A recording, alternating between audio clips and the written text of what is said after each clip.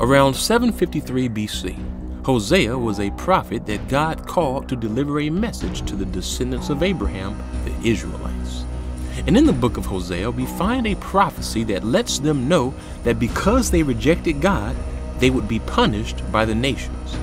But because of God's grace, He would save and one day revive them. Now this prophecy was partially fulfilled in 722 BC when the Assyrians came and took the Israelites into captivity. But what we are about to see is that the prophecy of Hosea was also written to parallel with the future and has fulfillment in recent events. And by the end of this video, it will be evident that the Bible has foretold history.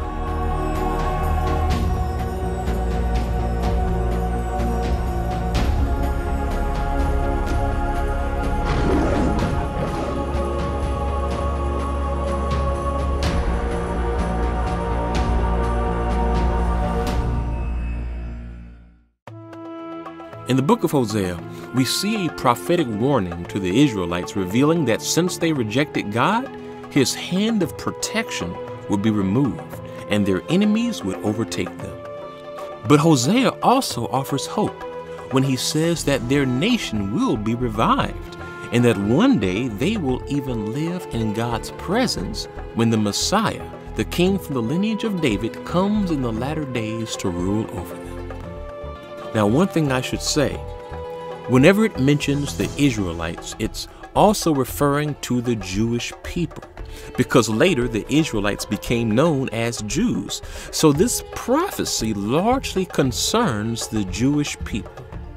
So the book of Hosea mentions how the Israelites, or the Jewish people, would one day face persecution and destruction because of rejecting God. But in chapter 6, Hosea gives them hope, and through a powerful prophecy, he reveals two things. Number one, he lets them know when God would forgive them and revive the Israelite nation. And number two, he lets them know when God will raise them up to live in His presence. And so the amazing thing is, Hosea here gives a time frame for when the nation would be revived. And history shows that this prophecy was spot on. But before we can get into when their nation was revived, we must first look to see when it was destroyed. So, let's look at the prophecy of Zechariah. Zechariah 13, verse 7. Awake, O sword, against my shepherd, against the man who is close to me, declares the Lord Almighty. Strike the shepherd, and the sheep will be scattered, and I will turn my hand against the little ones. So here we have God speaking through Zechariah, and he says that when this person called the shepherd is killed, that will begin the moment when the sheep will be scattered and they will lose their nation. First of all, throughout the Old Testament, the people of God, the Jews or the Israelites, were always referred to as God's sheep, His beloved people. And God has always wanted to take care of them and keep them safe from their enemies. But here in Zechariah 13:7, we see that when this person, this shepherd who watches over the sheep, is struck or killed, then the sheep, God's people, the Israelites, will be scattered. Now, to find out when they lost their nation and when they were scattered, we must first see who the shepherd is and when he was killed. Well, look at what Jesus says in John chapter 10, verse 11. I am the good shepherd. The good shepherd lays down his life for the sheep. So it's clear that Jesus identified himself as the shepherd that the Old Testament said would be killed. And also notice what Jesus said at the Last Supper when it was almost time for him to die. Matthew 26:31. Then Jesus told them, "This very night you will all fall away on account of me, for it is written, I will strike the shepherd, and the sheep of the flock will be scattered." And so Jesus, again, he identifies himself as this shepherd. So the prophet Zechariah said that when the shepherd is killed, God's people, the sheep, would be scattered. Scattered from where? From the place they have always wanted to be, Jerusalem. You see, this here is a prophecy that was fulfilled in history, and it is one that no one can deny, because at the time of Jesus, the Israelites, or the Jewish people, they were safe in Jerusalem. They had their temple, and they were at peace being in the land of Israel. So no one would have ever predicted that one day they would ever lose that. But the impossible happened after Jesus, the shepherd, was killed. No one could have ever imagined it. But history shows that 40 years after Jesus was killed, Jerusalem and their temple was destroyed. And after that, the scattering of God's people, the Jews, began. And this great event was so catastrophic that historians have even given it a name: the Jewish diaspora. The Jewish diaspora refers to when the Jewish people were removed from their land and were taken captive by the nations. Now, the amazing thing is that not only did Zechariah say that God's people would be scattered after the shepherd was killed, but even Jesus prophesied this. Look at what he said in Luke.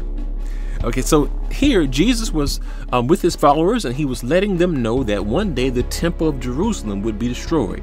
And here he is about to let them know also the fate of the Jewish people after that happens. In chapter 21, verse 24, he says, "They will fall by the sword and will be taken as prisoners to all nations." And then he says this, "And Jerusalem will be trampled on by the Gentiles until the times of the Gentiles are fulfilled." This is so loaded, because here Jesus says that after he is killed and Jerusalem falls, the Jewish people will be taken captive by other nations, and he says many of them will be killed. And then he says that Jerusalem will be controlled by the Gentiles, which are non-Jewish people, until the appointed time would come for the Jews to regain their land. Okay. So, was Jesus and the prophet Zechariah right? Did the Jewish people become scattered from their homeland and face persecution? And was Jerusalem taken over by Gentiles after the crucifixion? Let's look and see.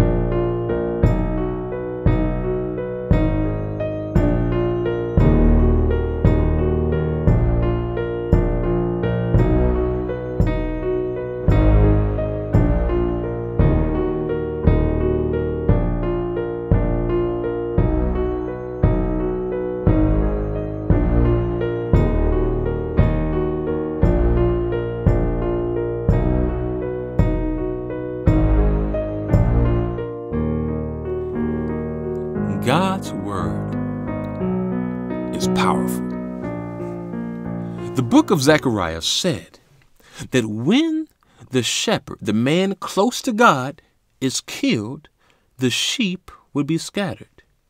And we see that history has unfolded exactly as Zechariah predicted. Jesus was killed in 30 AD. And 40 years later, in 70 AD, Jerusalem was destroyed. And then the people of Israel were taken captive. And after that, they were scattered among every nation in the world. It's not coincidence. This is prophecy. Now, in the last video, we looked at how the Old Testament also predicted that Jerusalem would be destroyed 40 years after Christ's death. And that was fulfilled in 70 AD. So be sure to see that video because it gets deep. So this is all amazing. It's all amazing. You know, you could either conclude that it's all coincidence or God's word is powerful. Because it is absolutely mind-blowing that just as it was predicted, after God's people rejected and killed his son, the shepherd, that they were then banished from Jerusalem and then taken captives by every nation, just as the scripture said. And archaeological evidence, like the Dead Sea Scrolls, proves that all of this was written in the Old Testament, all these prophetic writings, hundreds of years before Jesus even came into the world. And so, what we have just seen here are two major prophecies that have been fulfilled. The first was that the Jewish people would be scattered from their land after Jesus the shepherd was killed. And we saw that. That started in 70 AD. And the second prophecy, well, that gets even deeper because it tells us the exact time when God would revive them and give them back their land. All right, let me get a drink of water here. Okay, so let's go back to Hosea chapter 6, as it reads. Come, let us return to the Lord. He has torn us to pieces, but he will heal us. He has injured us, but he will bind up our wounds. And here it is. After 2 days, he will revive us. And on the third day, he will raise us up that we may live in his presence.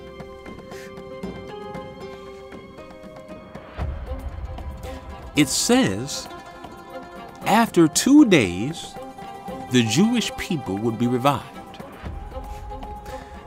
Now remember, with prophecy, days and numbers are often in prophetic codes.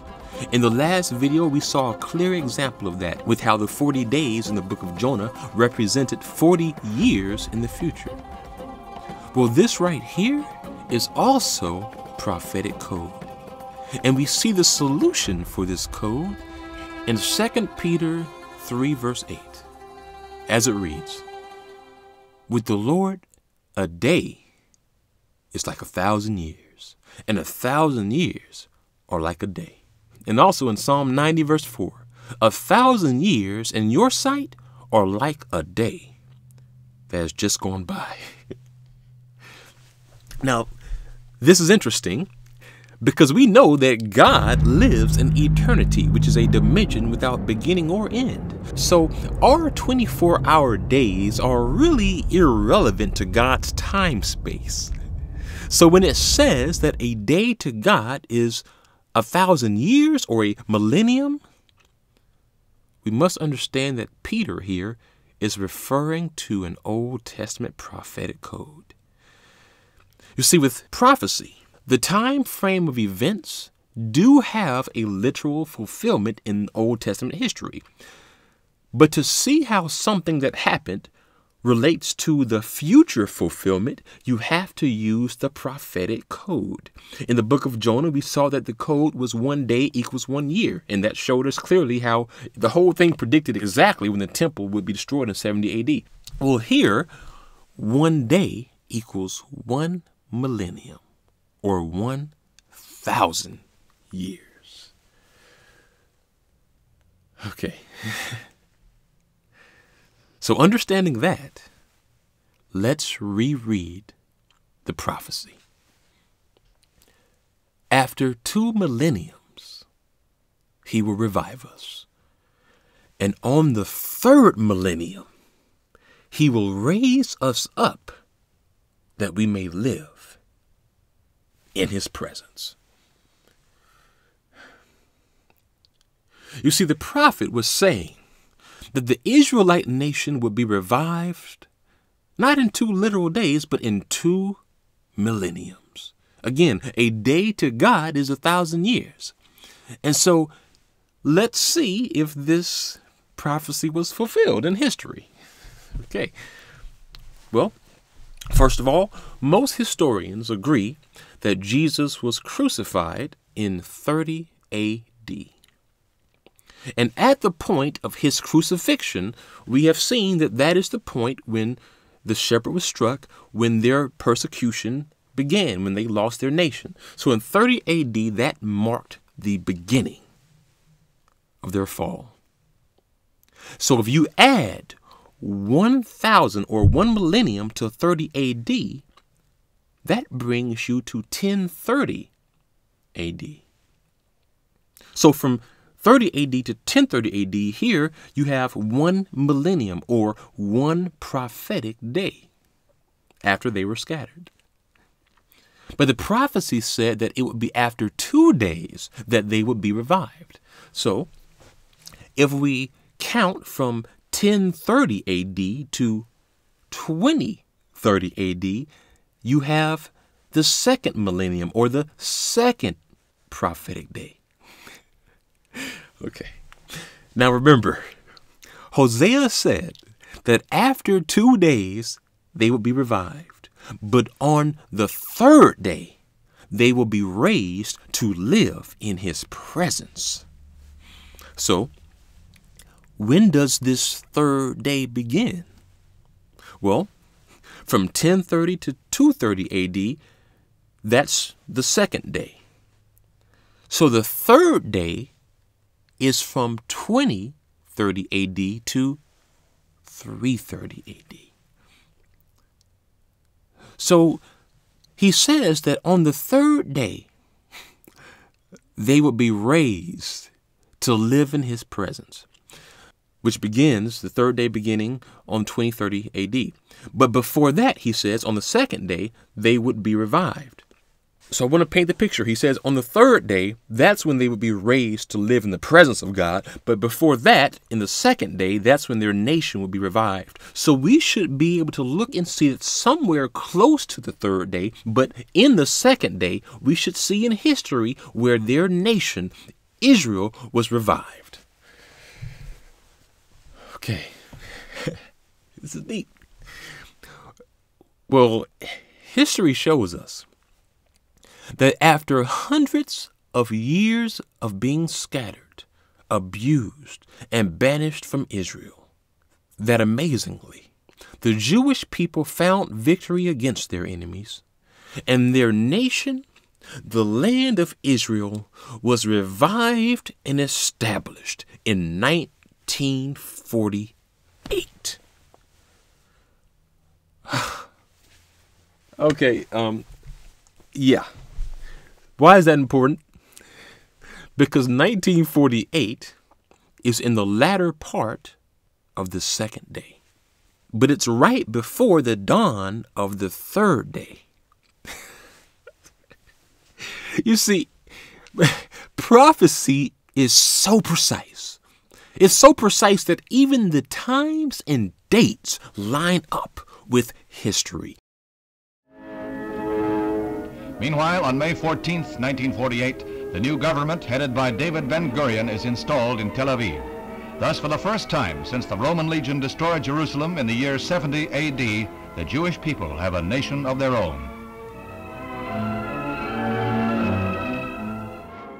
Thus, history was made as the Jewish state of Israel was born. Conceived in strife and weaned on violence, Israel has flourished to become a constructive voice in world affairs. Her flag became a symbol of hope in a troubled world.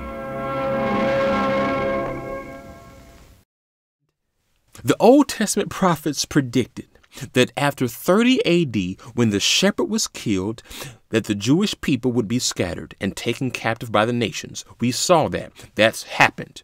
And then it predicted that after 2 days, but before the third day, they would be revived. That happened in 1948. Well, guess what else? Even the date of 1948 has significance within the Bible. Because if you study Bible chronology, you will find that Abraham, the father of the Jewish people, was born exactly 1948 years after God created Adam.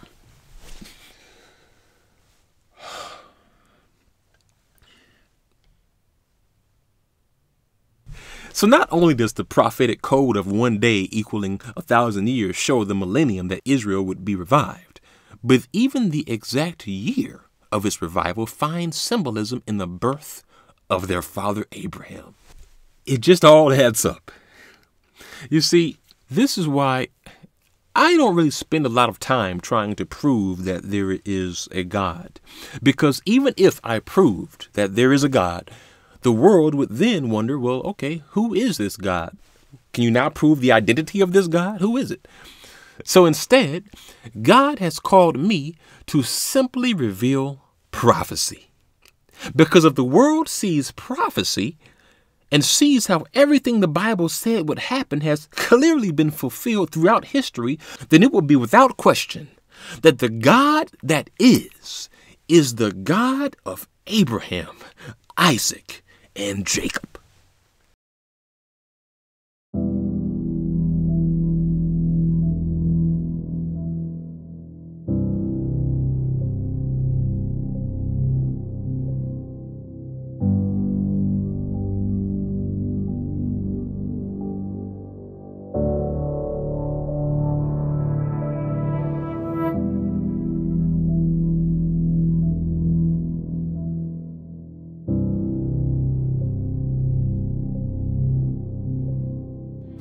Three days after the battle for Jerusalem, the war was over. In just 6 days, Israel had won a stunning victory against 3 different enemies. And on the 7th day, a ceasefire was imposed.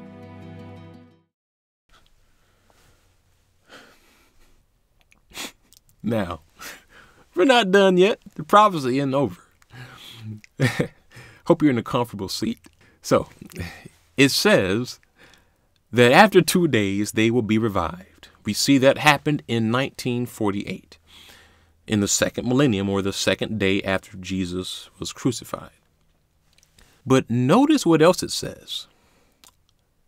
On the third day, they will be raised to live in his presence. You see,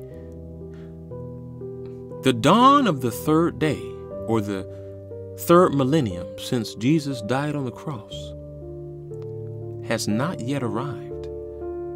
The third day since Jesus' death on the cross begins somewhere around the year 2030. And this third day will last for how long? Well, just like the other days, for 1,000 years. A day is like 1,000 years. Now, at the second coming of Jesus, when he returns, how long does he promise that he will rule on this earth? That's right. For 1,000 years, the millennial reign. And when Jesus returns, what is the first thing that he does? He raises or resurrects those who are waiting for him, and they will then live in his presence. Well, notice that in Hosea, it says that on the third day, they will be raised to live in his presence. Wow.